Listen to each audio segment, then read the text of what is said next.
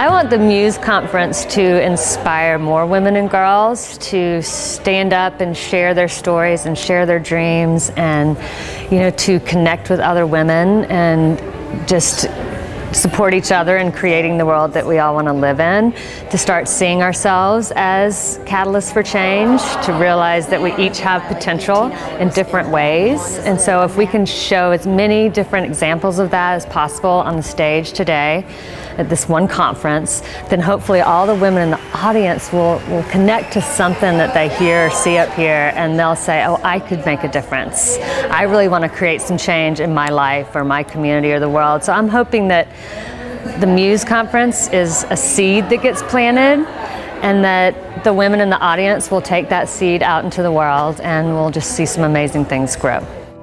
What gets you up out of bed through your day and makes you toss away the small stuff? What is that? If you can sit and think what that is, that's your stand. I'm going to ask you to do something silently, and I'm going to challenge you. It's going to take courage, which I heard them talking about on the panel before. Courage takes vulnerability.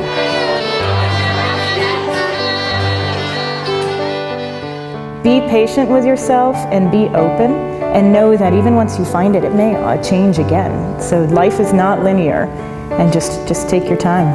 We really want the audience to know that they're a part of this whole conference as much as the women who are on the stage, that we are a community, and that they're here celebrating the women on stage, but the women on stage are here because of them.